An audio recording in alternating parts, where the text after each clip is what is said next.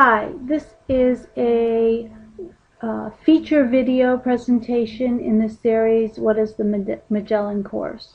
And in this video presentation, we are going to look at the highest levels of ego development as described from Susanne Cook-Greuter's work. Now, before we get into looking at these levels as she describes it, I want to make a caveat, and that is, from a linear perspective, development suggests that the new forms will come from the people or the individuals that have achieved the highest forms. But from an evolutionary perspective, that is rarely the case. From an evolutionary perspective, the highest or most mature forms of the current trajectory are usually dead ends, in that the new forms branch out from earlier forms. So as we look at this video of the highest forms that have been described by developmental theory, the highest forms of cognitive and ego development, this is not to suggest that the very individuals at the stage will be the individuals or the group of individuals that will carry on into the trajectory of the new form. And again, if we look at the evolutionary record, that's rarely the case. It's more often the case that the new trajectory toward the shift, the evolutionary shift to a higher structure or a novel structure, comes from a branching of some prior forms. So with that caveat being said, I hope you enjoy this presentation of Susanne Cook-Greuter's description of the higher levels of ego development as she can describe them.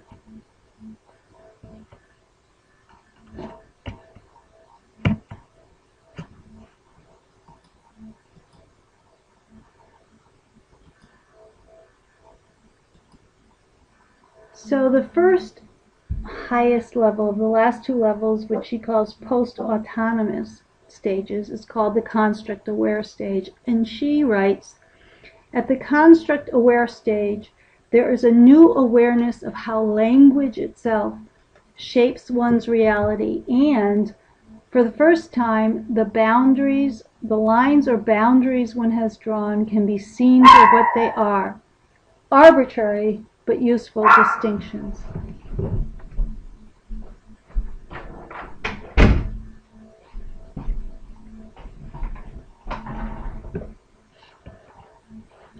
Opposites can be embraced because one realizes they necessitate each other. So this brings into the notion of the identity of opposites.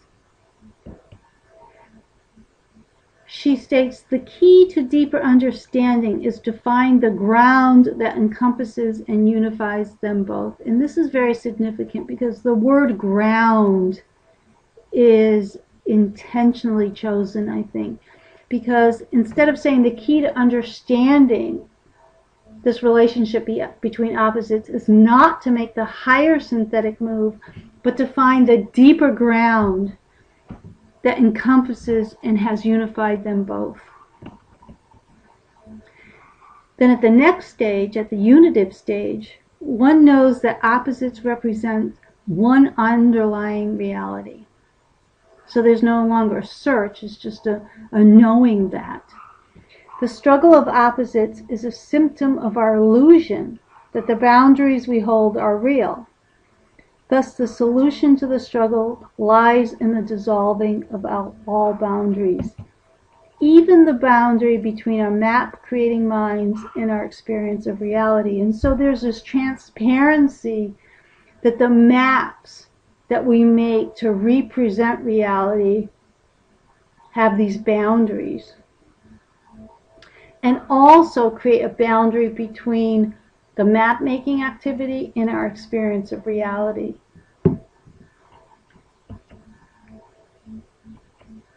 For the unitive person, immediate experience with the universe represents a freedom from the tensions created by objectifying reality and framing it in dualistic terms. So this is a very profound statement, that there can be, for the unitive person, an immediate experience with the universe that is free of the framing in objectified or reified or abstract or conceptual terms, free of the framing of that in dualistic terms. And so for the unitive person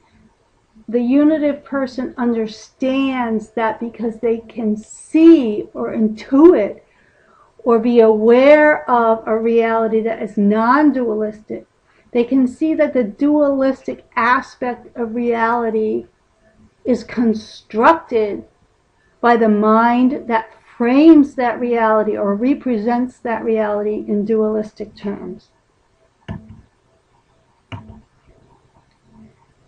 So if we look at the movement or the operations from conventional to post-conventional to post-autonomous, or the highest stages, this is what Susanne Cook-Greuter has to say.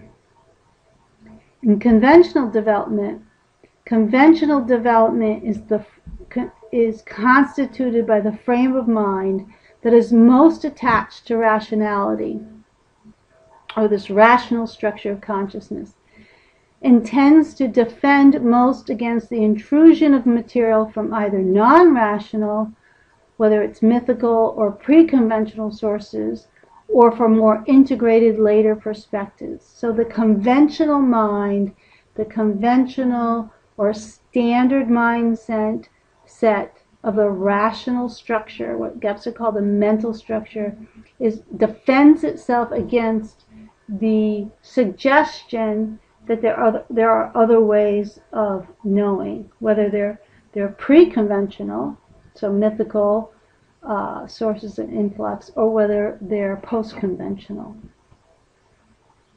If the conventional mind accepts the transpersonal at all, it often does so as a belief system or an ideology, and adheres to its letter and mechanics rather than its spirit. So the conventional mind can accept, in quotations, the concept of transpersonal and how it works, how it can engineer problem solving as received knowledge, because that's the conventional mind can operate abstractions in a systematic sort of way without actually experiencing the transpersonal realm.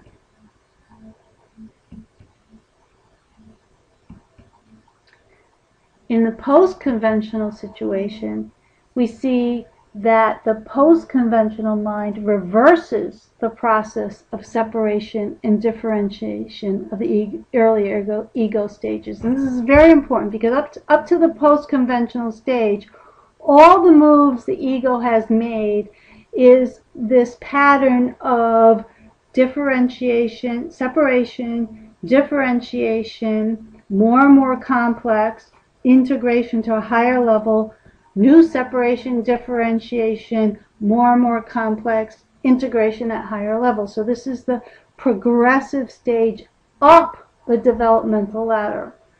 But once you get to the post-conventional development, this whole process, this whole dynamic of ego making meaning reverses that process. The rigid boundaries between knower and known are gradually deconstructed and merged. The dismantling occurs in two steps. One, the dialectic or systemic view, and two, the unitary stage or post-autonomous view. To see reality as well as the self as an interconnected whole or system rather than as an aggregate of separate, well-defined elements is the first step towards a more holistic view of reality.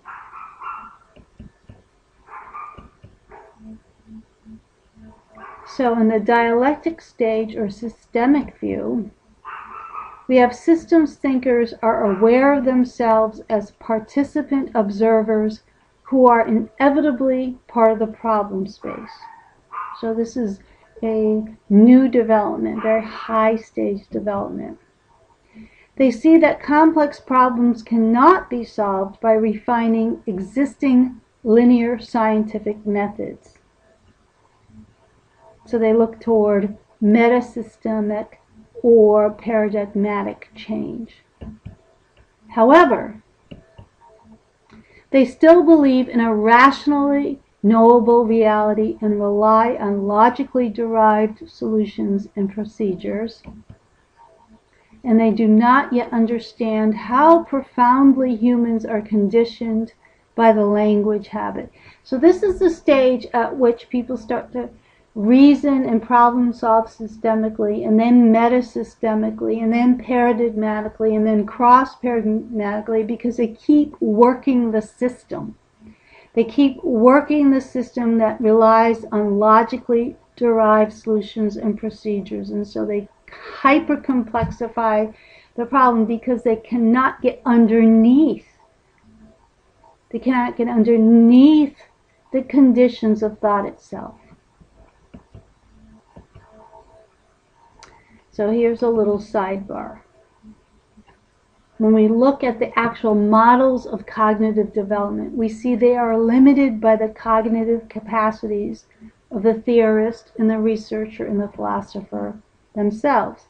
So from Piaget, who was a simple linear structuralist, through Bacetius, who sees development as dialectical, to even the great metasystemic and cross-paradigmatic thinkers like Commons and Fishers, to the post-autonomous view of Cook-Greuter, we see that they include more and more and more of the developmental territory at the higher levels, depending upon the level that their models are operating on. The higher stages in the systems view remain wedded to symbolic codification.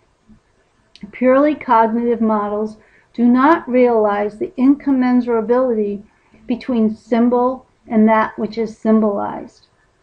The models do not recognize the limits of rational analysis and of symbolic representation, and thus cannot discover the hidden assumptions and paradoxes that they enact in their own models. So here is a short couple of videos of Susanne Cook-Greuter talking about this move into a post-autonomous stage.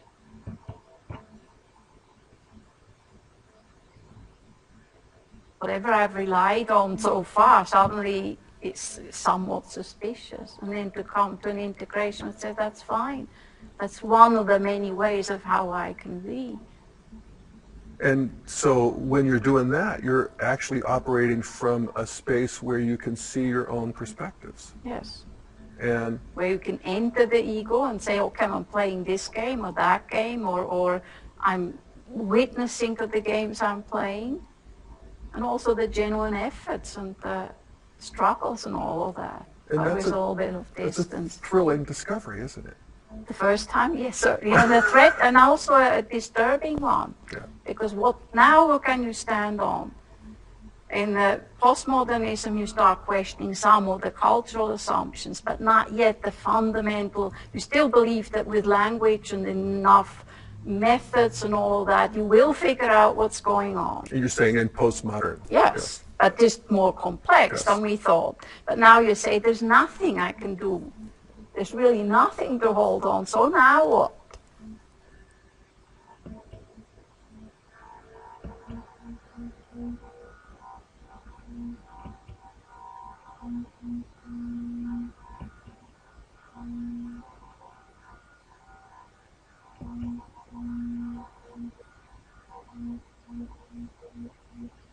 And then when you watch, automatically can't be helped. That's the evolutionary spirit. You have transcendent moments. And then you say, there's something else. Right. Something totally else. A new, if you want a theoretical, a new paradigm. Before it was differentiation, integration, sort of in a very regular pattern, more and more complex, higher and higher levels of perspectives, and now it's something totally different. And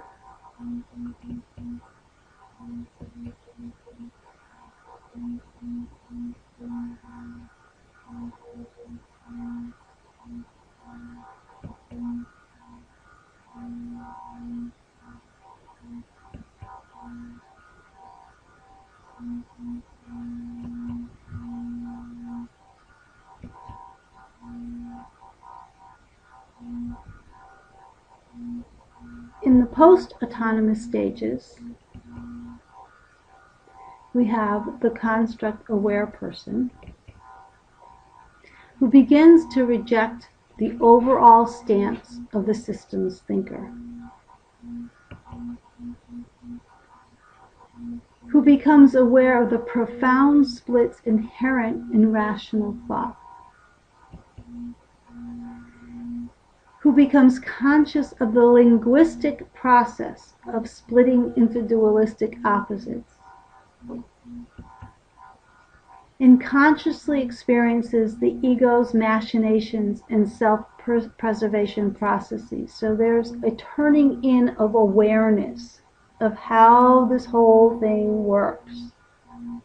You've been on this path of reconciling opposites only to exchange them for other opposites. The dualistic mind keeps dancing and dancing and dancing. This whole pattern of movement toward higher levels becomes completely transparent to the construct-aware person. Through turning into and observing their own mental processes, the construct-aware person can spontaneously discover a direct mode of experiencing where knower and known momentarily merge and the personal self-sense disappears.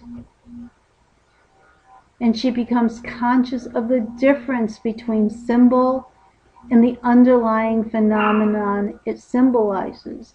And so the use of language becomes very specific with the construct-aware person. So the construct-aware person becomes aware and works toward accepting language, that language has work to do, that language is pointing out underlying phenomena. And sure, other people, you could always point out the antithesis or the antithetical or the dialectical aspect of the statement. But the construct-aware person is trying to work hard to show you that language is doing something. It's pointing to the underlying phenomenon, and you can play with it in a dialectical or polarity or dualistic framework. But the construct-aware person works toward designing language that is less susceptible to toying with it that way, so that it is more successful in doing the work of pointing to the underlying phenomenon.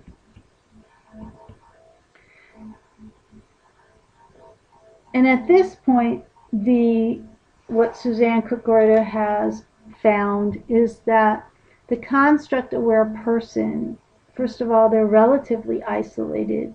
There's not a lot of people that they can interact with at this level. And there are existential problems that arise with this level of awareness, and there's usually two responses to it, according to her research. There's two responses to the predicament of realizing the futility of creating objective artifacts from a need to make permanent and substantive that which is in flux and immaterial. And so the two responses she's categorized into the more rationally inclined construct-aware person remains indebted to and tries to perfect conscious discursive rationality, whereas the more intuition-directed person is drawn to move beneath or beyond discursive rationality at all. The more rationally inclined person then valiantly constructs an ever more precise account in real time of their complex and dynamic theories about how the world in their minds work, only to deconstruct them as soon as they become aware of doing so. Whereas the more intuition-directed persons yearn deeply to make the transpersonal experience permanent, wanting to be free of the judging mind and the endlessly categorizing and labeling experience, wishing to simply witness life as it unfolds.